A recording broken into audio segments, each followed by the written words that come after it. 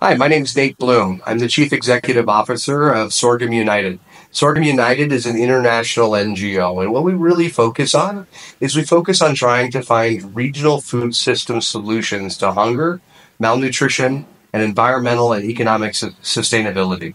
We do this within the context of sorghum and other small millets, small grains, that we find are highly nutritive through research that's been published around the world. So they're great in human diets, and they can also be used for fuel and fiber applications as well.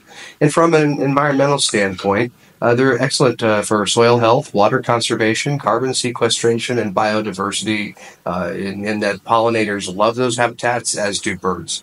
So what we really do is we connect people all along the points of the value chain within sorghum and millets, and we try to provide them with the tools that can empower them to assess the situations and the concerns on the ground, and then help them to come up with solutions that make sense within those regional populations. Really around solutions similar to providing more value to farmers through uh, placing processing, which is proximate to the production of grain, which we feel can increase the profits for farmers, decrease supply lines, create entrepreneurial opportunities and jobs, while at the same time providing increased, improved health outcomes within communities through these food products using these grains. Well, listen, we say there's room on the plate for everybody, okay? So we like maize, we like wheat, we like rice, we like soy, we like all of these grains. But what happens is sorghum and millets are very overlooked. We have a global system, global systems, I should say, which disadvantage these small grains, which have largely been forgotten. I call them forgotten heritage grains, actually. And so nobody's doing the advocacy for these grains on the global scale outside of the United Nations and the great work they've done at the FAO.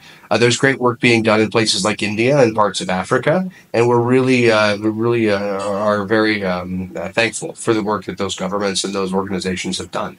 But outside of those areas, the message of the International Year of Millets largely hasn't gained a ton of traction, though we are seeing some growth.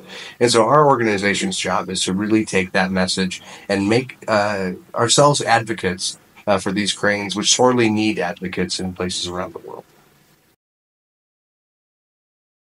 Well, I grew up on the farm in Nebraska. I'm a fourth generation farmer. Now, on our farm, we raised sorghum, or as we call it in North America, Milo. Here in Kenya, by the way, I understand the name is Matana. So everywhere you go, it's called something just a little bit different. But I grew up growing these grains, but I didn't know very much about them until, oh, I don't know, maybe 10 years ago. I was serving as the Director of Agricultural Policy for a member of the United States Congress, and started doing more work directly again with farmers policy level, which is when I really became aware of these grains. And then a few years later, after that role, there was an opportunity to work as the executive director for the Nebraska Grain Sorghum Board, which is a state organization working specifically for sorghum farmers.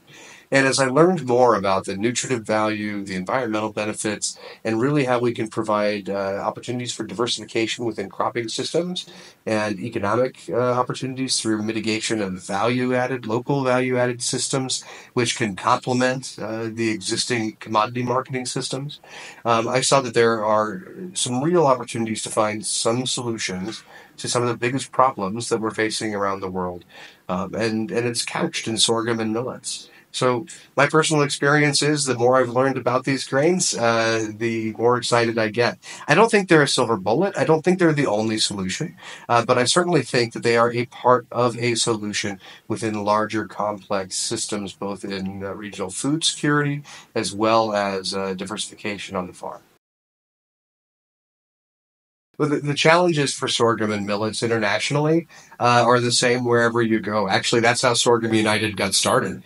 Was I attended a conference in in Montpellier? No, sorry, I'm sorry, it was in Toulouse, France. I attended a conference in Toulouse, France, and I listened to my counterparts from Europe talk about their challenges, and I said, "My gosh, we've got the same problems. The global industry is not that large." And so through that, we came together and decided to start finding some ways to work together, even though we might be competitors in other areas. And so, really, the most common problem for our sorghum farmers and millets farmers is that of markets access, right? So right now, 80% of the world's supply of grain sorghum, for example, is purchased by China. 93% of U.S. sorghum is purchased by China. Okay, it's fantastic. We love when they're buying it, but it also means that typically prices can be somewhat controlled at those volumes. And meanwhile, we have a very nascent, I would say, is a good way to describe the processing community and infrastructure for sorghum and millets. Most of our processors, and we have dozens of processors within our network all over the globe, but most of them are small scale. And even at the governmental level, when you're talking about governments working with small business incubators and things like this, the work is being done, but it's small scale. It needs to be scaled up. Mechanization needs to be developed. This is really the biggest challenge. So one is, great. If we grow a bunch of grain, where are we going to sell it at for a value? And two, if we do grow a bunch of grain and we can sell it at value, how are we going to process it efficiently so that we can, look at it in the same types of volumes that we see other grains? Those are really the biggest challenges. There obviously are policy recommendations that we make when we speak with policymakers, whether they're in Asia or Africa or America or Europe.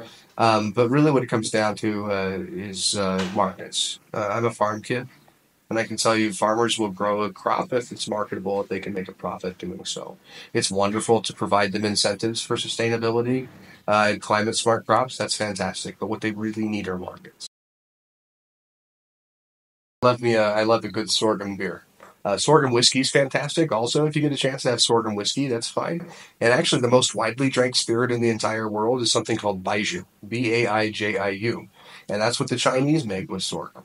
It's a cultural touchstone in China. When you go to China, any official dinner you're having, you're getting shots of baijiu all night long, whether you want it or not. So that market, the distillation market, the fermentation market, those are fantastic, but they're not the only markets. So from a food standpoint, like at my house, we use sorghum and other millets just the same as we would rice. Not that we've completely replaced rice. We eat rice too. Okay, nothing wrong with that. But maybe one meal a week, instead of using rice, we'll use a sorghum or a millet as a pilaf or in some other way. We'll use them in a soup, for example. Or as a flour, it's a gluten-free, non-GMO flour, right? So if you mix it in potato starch or you buy an all-purpose sorghum flour that already has these things mixed in, and some xanthan gum, which then serves as the binder to replace gluten, we use it just like you would for any regular wheat recipe. There's no special recipe to it. So that's how we use it there at home in the food space, and that's some of the value added things.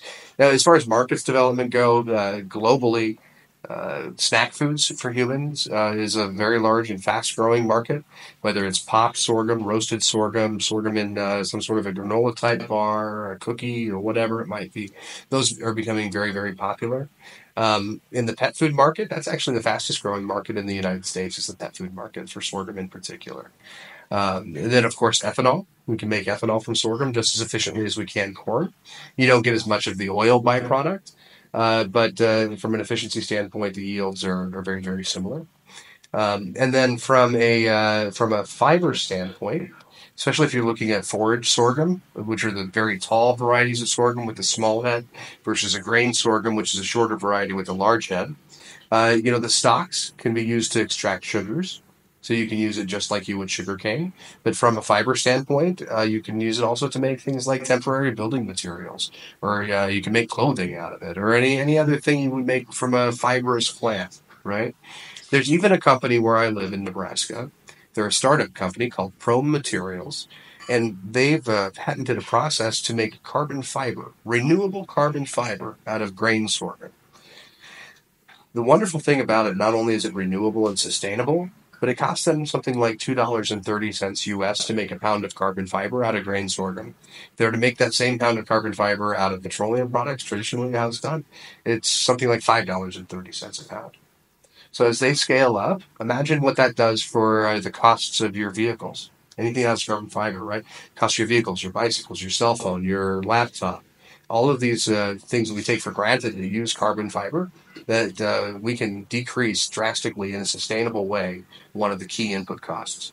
So it's a very versatile grain. It can do quite a lot of different things, just like any other grain, yeah, quite frankly. Sorghum and other millets in food systems here in Africa in particular. The reality is that these grains were originally grown. They were cultivated first in places like Africa and Mesopotamia and Asia. Okay, and they've just largely been forgotten. Meanwhile, we have developed an overdependence on other grains. Again, not that there's anything wrong with other grains, your wheats of the world, your maize of the world, etc. But these crops are not as good, as well suited, I should say, to dry, arid climates, climates where rainfall might be variable. Now, one thing that I think we can all agree on is there have been significant challenges within global food supply chains in the last 4 to 5 years, not the least of which was COVID-19 and then the conflict in Ukraine between Ukraine and Russia. It is unfortunate, in my opinion, that we have people in parts of the world that are starving as a result of the disruptions of global wheat supply chain failures, when at the same time they could be growing these grains in a sustainable way within their own environments for regional food security. This is one of the things that we feel in order to empower populations to grow and to thrive, we need to be thinking about food independence, okay? Because really, true independence for a community, an individual, or a nation begins with food independence. There's always a place for international trade, obviously, so it's never this or that. But there definitely is a need to reimagine how we do regional food security for the sake of our populations around the world. Listen, I think the opportunities and potential for sorghum and millets in the next 5 to 10 years are going to be unrecognizable to where we could even imagine today. And I don't say that just as an optimist. I say that because I've been working within the policy and agriculture industry for the last 15 years or more, and I grew up on the farm.